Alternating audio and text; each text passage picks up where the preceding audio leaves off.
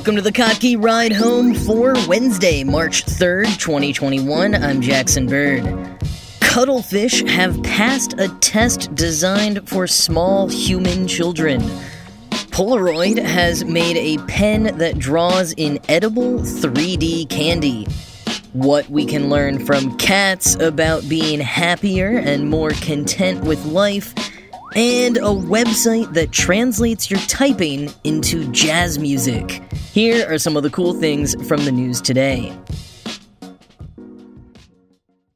You know the marshmallow test? Not the YouTube thing where you shove as many marshmallows as possible in your cheeks and try to say chubby bunny, but the 1972 Stanford University experiment in which preschoolers were left alone in a room with a marshmallow and told that if they could wait for 15 minutes without eating the marshmallow, they'd be given a second one and could eat both of them.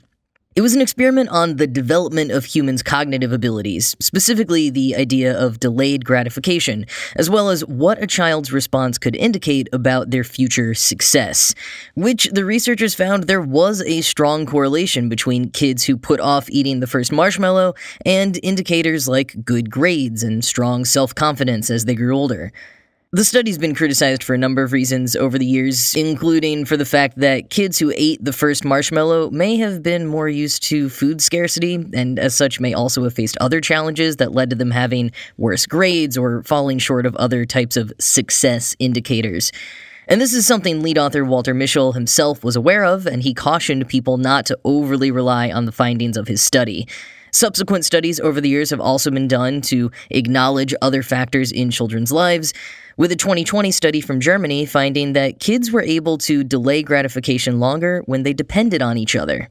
But in addition to these reboots of the classic marshmallow experiment on other groups of children, it's also been adapted for different species of animals. Now, of course, you can't just explain the whole second marshmallow thing to an animal, but scientists can train them to understand that better food is coming if they wait. And a number of studies have been done on dogs, primates, and corvids, or crows, to show that they do indeed have a sense of self-control in delayed gratification. And now, cuttlefish have joined the ranks of us creatures in the animal kingdom who can successfully delay gratification. Technically, cuttlefish have passed a version of the marshmallow test before. In studies, they've shown an ability to learn and remember details about past forages to inform future ones, but behavioral ecologist Alexandra Schnell of the University of Cambridge wanted to determine if that was indicative of self-control. In a paper published this week in the journal Proceedings of the Royal Society, Schnell and her team first determined which types of food the cuttlefish in the study liked versus the others. It turned out that they were really into live grass shrimp and not so much into king prawn. The cuttlefish were then put into tanks with enclosed, transparent chambers inside of them which housed the shrimp and the prawn separately. Quoting Science Alert, the doors also had symbols on them that the cuttlefish had been trained to recognize. A circle meant the door would open straight away. A triangle meant the door would open after a time interval between 10 and 130 seconds, and a square, used only in the control condition, meant the door stayed closed indefinitely. In the test condition, the prawn was placed behind the open door, while the live shrimp was only accessible after a delay. If the cuttlefish went for the prawn, the shrimp was immediately removed. Meanwhile, in the control group, the shrimp remained inaccessible behind the square symbol door that wouldn't open.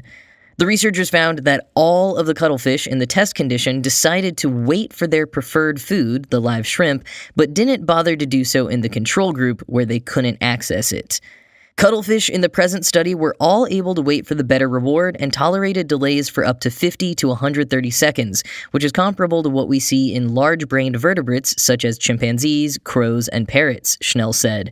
End quote. So from this study, it seems pretty evident that cuttlefish, unlike rodents and pigeons and chickens, are indeed able to exert self-control to delay gratification. But the question now is why? Quoting Ars Technica, humans may have evolved the ability to delay gratification as a means of strengthening social bonds, thereby benefiting the species as a whole. In apes, corvids, and parrots, the evolutionary driver might be linked to their use of tools and storage of food or caching behavior, as well as strengthening social bonds. But cuttlefish do not use tools or store food, and they're not a social species. Rather, cuttlefish seem to have developed this link between self-control and cognitive performance via a completely different evolutionary pathway, an example of convergent evolution. Cuttlefish spend most of their time camouflaging, sitting, and waiting, punctuated by brief periods of foraging, said Schnell of her working hypothesis for how the cephalopods may have developed this ability to exert self-control. They break camouflage when they forage, so they're exposed to every predator in the ocean that wants to eat them. We speculate that delayed gratification may have evolved as a byproduct of this, so the cuttlefish can optimize foraging by waiting to choose better quality food. End quote.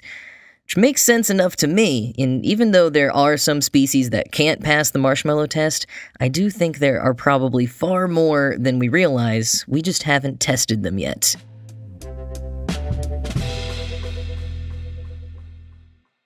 Polaroid has released a new pen that enables you to literally draw pieces of candy.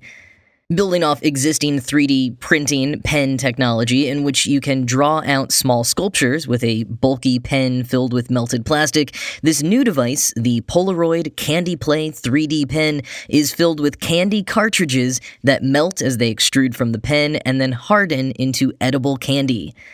Gizmodo points out that this is similar to two existing products. One is a simple toy pen from Bic that's filled with chocolate instead of ink, so you can draw out little doodles in liquid chocolate, which then harden. It's not unlike making delicate candies with a pastry bag.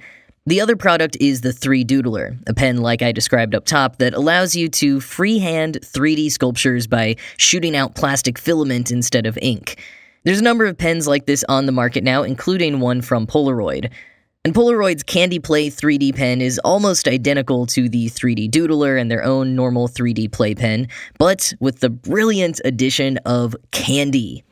So they all function kind of like a hot glue gun in practice. You plug them in and wait for the cartridge to heat up before you can use it to draw with, and then you wait for your creation to dry and harden, and, in the case of the Candy Play 3D pen, consume.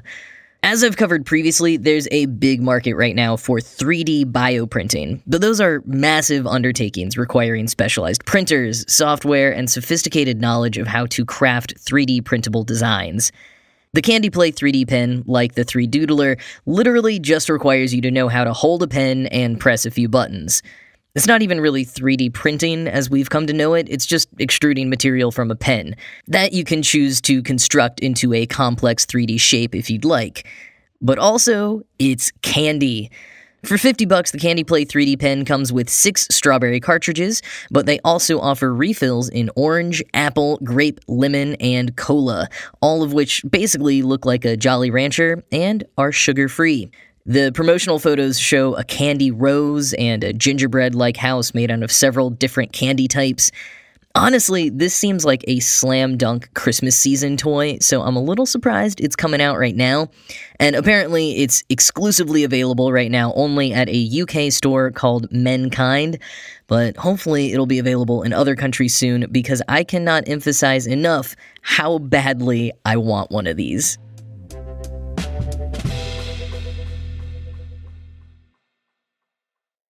Well, continuing on the trend of animals being smarter than we often give them credit for, there's a new book out from British philosopher John Gray that suggests we humans actually think too much, and really, if we want to be happier, we should be more like cats. His book, Feline Philosophy, Cats and the Meaning of Life, is not any kind of hard data. It's more a lighthearted meditation on what we can learn from our cats. Sean Illing interviewed Gray for Vox this week, and I just want to pull out a few choice quotes on this feline philosophy. So when asked why humans philosophize, Gray said, quote, "I think it's a search for quietude, for a state of calm. And if that's the case, then you have to ask why humans have such a need for calm. Humans are rather anxious and restless by nature. That's what makes us so different from cats. Unless cats are hungry or mating or directly threatened, they default to a condition of rest or contentment or tranquility. Basically, the opposite of humans. So if cats could philosophize, my guess is they'd do it for their own amusement, not because of some deep need for peace.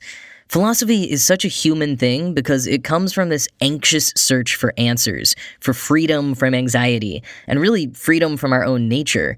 But of course, that's not achievable. If you yearn for tranquility, you'll spend your life in turmoil because that's not what life is like. End quote. Interviewer Illing points out that cats seem impervious to boredom, unlike humans and also perhaps dogs, who seem to constantly need external stimulation. And Gray says, quote, "When humans aren't in immediate pain or experiencing immediate pleasure, we're bored. If not immediately, then soon. And all of our pleasures, sex, drinking, good food, whatever, all become boring after a while. Why is that? When cats are not immediately under some direct threat, they revert to being content. The sensation of life itself is enough for them." End quote. Now, I would point out that cats sure seem to put on a lot of choreographed productions at Jellicle balls, which seem pretty showy and stimulating to me, but I'm not the feline philosopher here, so maybe I've misinterpreted. Anyways, Gray continues, "I think it comes from the shock of self-consciousness and the revelation of mortality. If you don't have an image of yourself, as I'm fairly sure cats don't, then you won't think of yourself as a mortal, finite being. You may at some point sense something like death, but it's not a problem for you. When death happens for cats, they seem quite ready for it. They certainly don't waste their lives worrying about death. And I think there's something uniquely human about anxiety over death and constantly thinking of ourselves as mortal. This is where our incessant need for storytelling comes from. If you sit around considering your own mortality, you'll be driven to invent stories about an afterlife so that the stories you fashion for yourself can carry on after death. This is what religions have done, and it's what so-called transhumanists do today. They imagine all these technological solutions to death, and they hope that our minds will persist after our bodies fade away. Cats have no need for these games. They don't have this problem because they don't have the concept of death. They die, of course, but they don't fret over the idea of death. This need to divert ourselves is deeply human." End quote. Now, Gray does admit that all of the great things we humans create out of some of these neuroses and the general joy of being human outweighs the cost.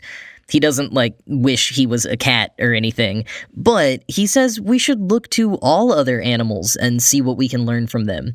We should take time to reconnect with nature, to slow down, to just live life without overthinking it all the time. Which, coming from a philosopher, feels a bit like Picasso's unlearning of art the more you learn about it kind of thing. You know, the more you learn about thinking, the more you realize you should think less about thinking. But I guess when you find yourself bored or consumed with doom about your own mortality and the questions of the universe, just chill out and try to be content and put the ineffable out of your mind.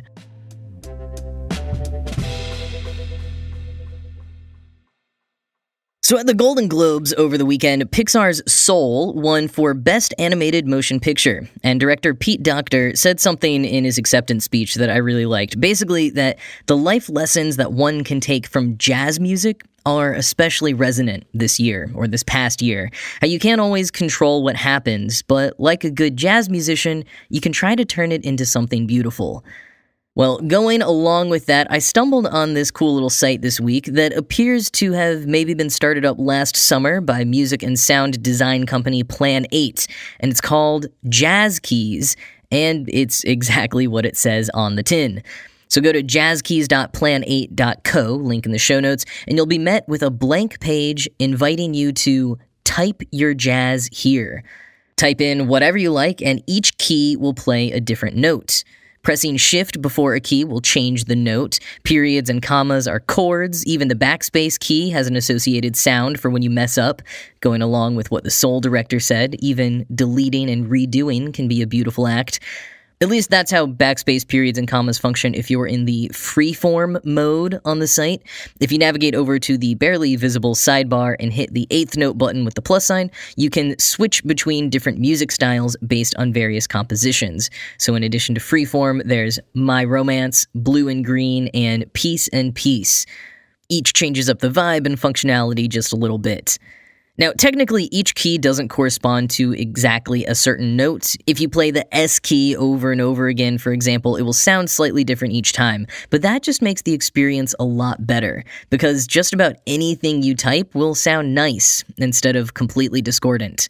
And if you think what you typed sounds especially good, you can listen back and even share the sound of what you typed with others. And sharing is kind of cool because when people open the link, they have to wait for the message to play, letter by letter, note by note. So it could be a fun way to share messages back and forth with someone. I've seen some people suggesting typing in the text of various classic books to see how they sound, or just spending the day typing your emails in this app just to have a pleasant-sounding accompaniment. It's definitely a fun little distraction. Check it out at the link in the show notes.